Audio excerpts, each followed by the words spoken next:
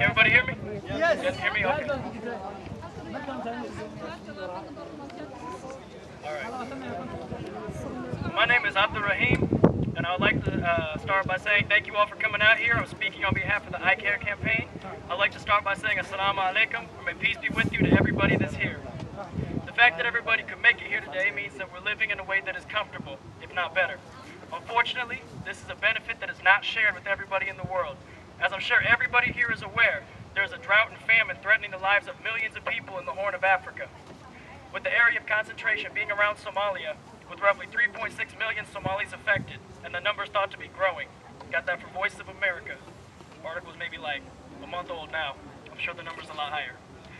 The people here are like starving and dying of dehydration every single day, and they're struggling for the basic necessities of life. Men and women are walking hundreds of miles across scorched deserts to find the minimum amount of basics needed for life, such as food and water. And sadly, to make the situation worse, many of these same men and women are burying their children on the road to survival. But there's been a recent call from the international community to help this situation get food and water and medical supplies to these people. So the situation in Somalia is at least looking a little bit brighter. But a little known fact in this drought is the state of the people in a territory in Ethiopia known as Ogaden. The people here are ethnic Somalis, and the drought has hit them even harder than Somalia. But I'm sure that most of the people here, everybody here obviously knows about Ogadenia, but I'm sure a lot of the other people who aren't here, the everyday American citizens that aren't here, they aren't here because they don't know what's going on. And since many of these people don't know of what's going on in the region, or maybe even never heard of the region, they don't know that almost all of our aid money and food that has been sent to Ogaden was intercepted by the Ethiopian government, and none of it has gotten to the people. In fact, the Ethiopian government has even banned all NGOs and other organizations like Red Cross from giving out food, water, or medical supplies. But I'm going to stop right there for a moment. I'm going to use a word that has many different definitions to many different people, and this word is genocide. According to Merriam-Webster's dictionary, genocide is the deliberate and systematic destruction of a racial, political, or cultural group. Throughout history, we have many times seen genocide's cruel face. One of the prime examples of genocide was the Indian removal under President Andrew Jackson, where thousands of Native Americans were marched across the country in the dead of winter and died on the way to their new home. This has been rightfully named the Trail of Tears. Another genocide, but not blatantly the face of genocide, was the enslavement of the African people.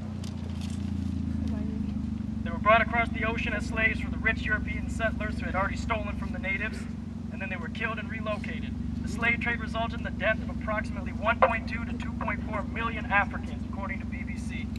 And these are common genocides we've all heard of. More recent genocides include the elimination of the Jewish people by the Nazis, the ethnic Bosnians in Yugoslavia. Now that I've covered the history of genocide and what genocide is, I'm going to show you how this all connects with the Horn.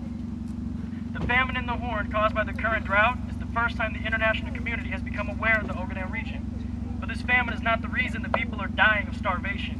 In fact, all the famine has done is give the Ethiopian government another weapon to use against the people. What is happening right now, where we all live comfortably, is a hidden, silent genocide in Ethiopia. For the last 27 years, there has been a group called the ONLF fighting for freedom from this oppressive regime. Some of the common practices of the Ethiopian army against the innocent people are torture, rape, mutilation, assassination, and complete annihilation of entire towns and cities. And what I can almost guarantee is that since most people have never heard of this region, they've never heard of these events happening.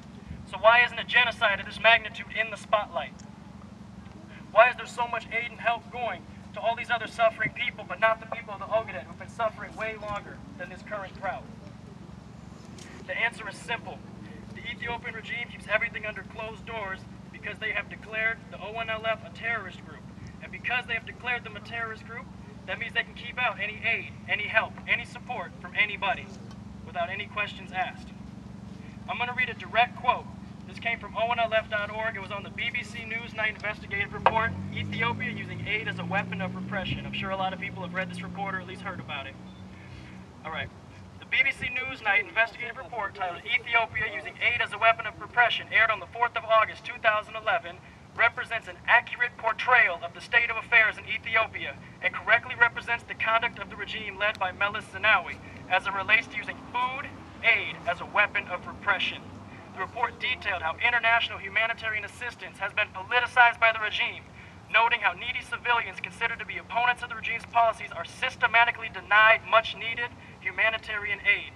The broadcast showed Ogaden civilians describing rape and torture at the hands of this regime, many fleeing to refugee camps in neighboring Kenya. It is worth noting the difficulty the BBC team faced in conducting interviews in an environment where fear of the regime is the norm and retribution for speaking to international media is commonplace.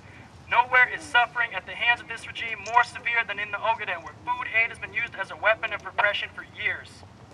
So I'll ask you again, why haven't we heard about the problems in this region?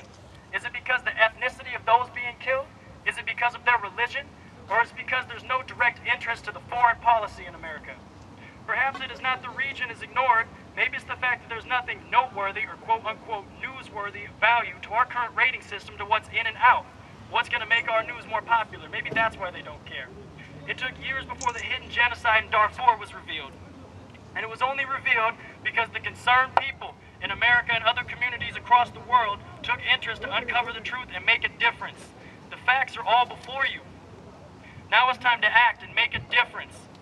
So on behalf of the I Care campaign and all the voiceless people in the Ogaden, I urge you, please join our cause. Be the voice of the voiceless. Help eliminate this genocide from the world and make a better place for all of us. It is people like you who have helped with so many other crises in the world.